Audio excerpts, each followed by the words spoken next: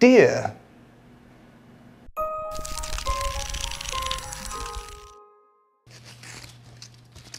Thank you. Hi, my name's David Bussell, and I'm here today to talk about the word deer.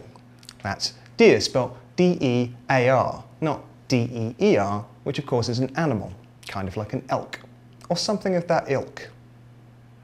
An ilk, not to be confused with an elk. You get the idea. Dear. Idea.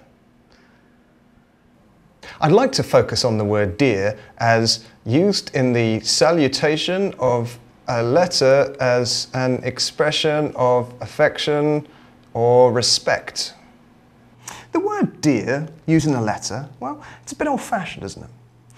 9 times out of 10, you don't even know the person using the expression. You're certainly not dear to them. Truly, there should only be 2 people calling you dear, your partner or your grandmother.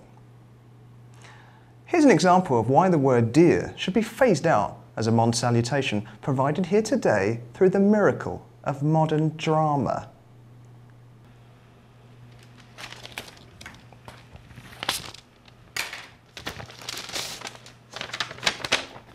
Dear David. Ah, I'm dear to them. We regret to inform you that your results came back positive and you've been diagnosed with gangrene of the torso and will need to have the afflicted area surgically removed. Also, your bank account is £600 overdrawn. Dear.